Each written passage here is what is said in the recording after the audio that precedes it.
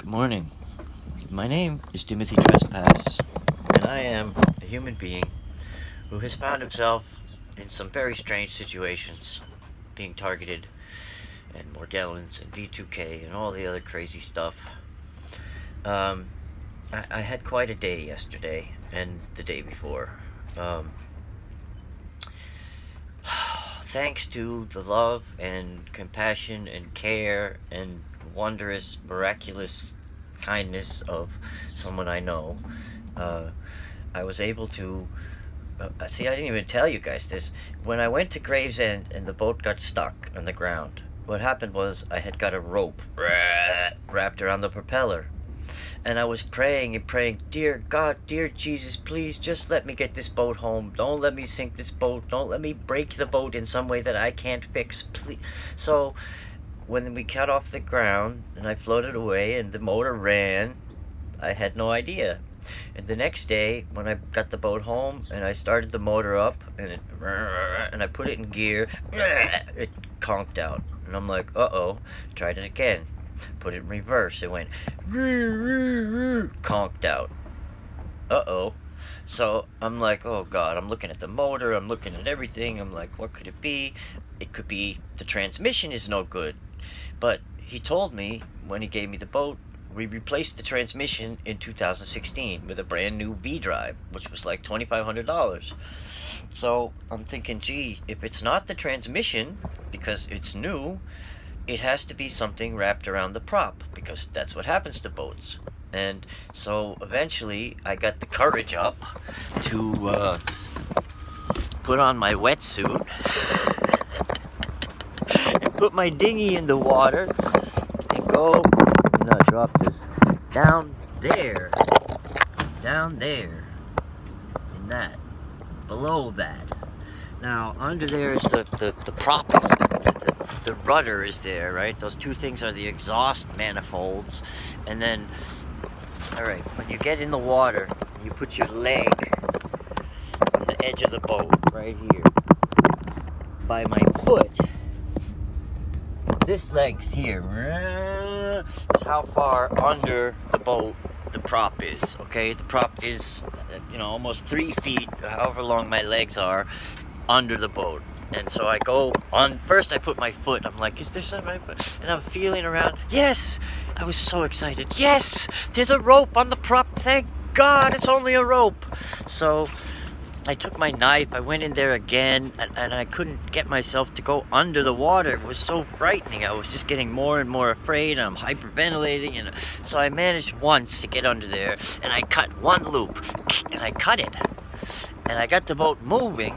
The propeller was moving, but I couldn't go back down. I was just terrified. I was so terrified. And then the water got, there's days, right now you can, probably not in this video, and not without the sun, but right now you can see about 3-4 inches down. On the day I went down, you could actually see the rudder. So you could see about 8, 12, 15, 2 feet, whatever. And then every day beyond that, the water is brown because they're releasing the poop, and you don't want to go in this. The big signs tell you, don't drink the water, don't swim in the water, don't fish in the water, don't eat the fish, and don't go in a boat in the water in the rain. Anyway, I'm losing my mind, my place here. So this wonderful woman, helped me out and sent me some money, and I hired a diver. I called all these marinas, I called all these service places, I called divers, and I got quotes. One was $2,000, one guy wanted $1,500, one wanted $400, one guy wanted $250, one guy wanted $200, and I talked him down to $150. And so I managed to get him to come. Now, this guy shows up, right, in his car, and and I'm calling him, I'm like, where are you? And he drives up, and he's like, I'm not gonna park here where you want me to park. I got all this heavy, he says, he looks at me, he says, I'm carrying heavy weight, and I have to be careful. And I'm like, thinking to myself, what's this guy, a freaking drug dealer? He's supposed to be a diver. I'm bringing weight here. Anyway, is my mind. So he follows me, and where does he park his car? He parks his car right in front of the office, in front of the cameras of the people who've been calling the police all the time. So I tell him, look, you just parked your car in front of the one place I didn't want you to park it, but fine, just feel safe, okay? He says, all right, let's go see the boat. Oh, first, well, I'm standing next to the car. He's like, what's in your hand? I'm like, nothing. What's that? A radio. I'm talking, you know, like, oh, well, I gotta be careful, my security. So he's got this beautiful young girlfriend. The kid's like 24 years old, and he was a nice guy, but he was really paranoid. So he comes down here, he picks up a big rock and like wraps it in a cloth. It's like, do you need this rag? I'm like, no. And he checks out my whole boat, you know, everywhere, make sure there's nobody else here. Then he goes off, he says, all right, give me the money, I'm gonna go get my equipment. I said, what are you, crazy? Go get your stuff, I'm here with the money. Okay, yeah, so he goes, and I'm sitting up there waiting, praying. Finally, he comes back with his tank, and he's in his wetsuit. He looks like, you know, Flipper Flopper. And he's got all his gear.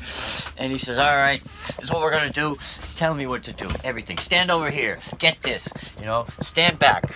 Like, hold this thing and don't let it...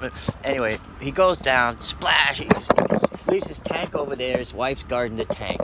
He jumps in. Sploosh. Comes back 3 minutes later and hands me the offending rope. I don't know if we can see this rope. Where can we see it? Can we see it? Yeah, look at this. From Gravesend. This was the offending rope. I couldn't do it. I was just too scared. He said, nylon rope will never come off. You have to cut it. And that's what this is. Anyway, he comes out of the water. I help him. He hands me the knife. Let me hear it drop on the deck. Crash. Okay. He's like 24 years old ordering me around. Okay, man, whatever you say. I help him up out of the thing. He's like, all right, thank you very much. I gave him the money before he went in the water. That was the thing. So he leaves. He writes me a text message. You know, tell your friends, if you ever need any help, give me a call. Nice guy. Really paranoid. I thought I was paranoid, man. Anyway, so I get up yesterday. Sunday I went on that journey to look for a place, and that one place with those birds, I might be able to pull that one off. There's an old pier there, but there's stuff sticking out of it, and when I pulled up to it, I was trying to pull up to it to stop and tie the boat up and get off and look around. I couldn't do it. I was too freaked out, and I almost crashed the back of my boat. Thank God I got these tires on here like this. The tires are going against the wall, and I'm going, dear God, you know. Anyway, so while I'm out there yesterday, I'm going along, and I find two big sheets of foam. I don't know if you can see them over there, which is exactly what I needed, more foam so I could build more docks. I had asked God, you know, please help me to find the stuff that I need to do this. And so there they are, floating in the water. And I'm like, what am I going to do? First, I go by it. I'm like, I can't pick that up. How am I going to get it? It's over there. I can't put the boat there. So then I go back. I'm like, all right, you know what? It's Sunday. There's nobody moving on the channel, just me. I stop the boat in the middle of the channel. I throw the Bruce anchor, which I took off the sailboat. This big ass 40-pound anchor, and I tie it to throw it in. It goes down like 20 feet. I tie it up. I get in the dinghy. I blow up my dinghy. My poor dinghy. It will not hold air. I patched and poured glue in there and put foam in there and latex, and I can't figure out what's wrong with it. It doesn't make bubbles in the water. It may just be the valves, because I don't have covers for the valves. But anyway, I get in the dinghy. I roll over to the styrofoam. I put a rope through it with a knife. Tie it to my boat, and I roll back to my boat. And this time, now at this point, because I only put one anchor, the boat will pivot on the anchor, and however much rope there is, and it will move. And I'm like, oh, and my boat is floating towards these pilings, sticking out, these jagged pilings, like 2 inches, 4 inches out of the water. So I had to push the boat by hand off of the pilings, and I'm pulling the anchor rope, trying to get me over there. Finally, I got away from the dangerous pilings and put the thing in reverse and spun her around and went back on my way. So that was Sunday. Oh, after that, after all that, I came home, started building more docks. And then there's the across the way. I don't know if you can see it from here. Over there, there's a firemen fishing. That's where they fixed some old fire trucks. They love to fish over there. It's really cool. Nice guys. And so, where was I? Yeah, so yesterday I get up, the day the police are supposed to come, and I get up and I go to my thing, and I forgot my wallet. I forgot everything I needed. No money, no ID, nothing. So I can't buy groceries. I can't buy screws in the hardware store. I come back here. And who's here? But the police are here. 4 or 5 cops on the land. 3 guys with weed whackers whacking out the weeds so they got a path to get to the boats. They had cut the chain off the fence. And there were 2 more cops in a boat, in a city boat, putting notices on the boats. So I talked to them. They were actually very nice. Homelessness assistance unit. But they were like, look, on the 31st, the contractors are coming. They're going to make $2,000 a boat, and you guys are going to get fined, and the boats are going to be gone. So the city's not playing around. We're being really nice, but, you know. So since they're the homeless outreach thing, I said, look, is there any way? They're like, what are you going to do? I'm like, well, I'm either going to find a place for the boats, or I'm going to have to give them away and go to the shelter. And they said, well, why don't you come with us? We made a bunch of phone calls and talked to some city agency or BRC or whatever it is that deals with homelessness, and it's the agency the city has contracted with. There's DHS, Department of Homeless Services, and they have shelters, and then there's this thing, and there's other shelters that are privately run, safe havens they're called. And so I tell them my story, and they're very nice, and they say, look, we can get you housing. Your wife is going to have to come in separately because she doesn't have her diagnosis, she doesn't have disability, she doesn't have welfare, she doesn't have her ID. So when she gets out of the hospital, bring her here and we'll start the process.